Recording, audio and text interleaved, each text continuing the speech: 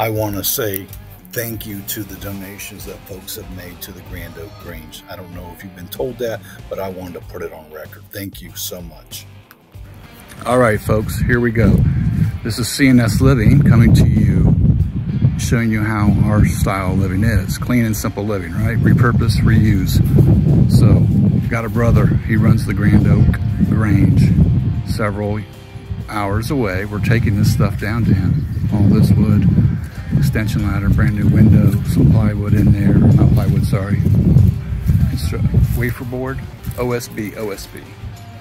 And there down here you can see we got some nice stuff there. Brother's got it strapped down pretty good. We'll add a few things to this. We'll take it through this 6-hour journey. Let you know how it goes.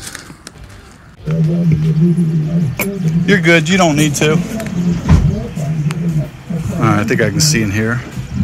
So we got the extra tires for the thing. We got a little wagon in there. We got some rugs that we can use and a mess more of wood. Oh my goodness. Electrical boxes. Looks like several 2x12s. Do you know how many roughly? Was like 15 to 20 of them, wasn't there? Too many. Too many. Yeah. Oh, there's some. Yep, that's all usable stuff. Some 4x4 chunks. All right. There's some stuff over here. I'm sure. Oh, it's an old.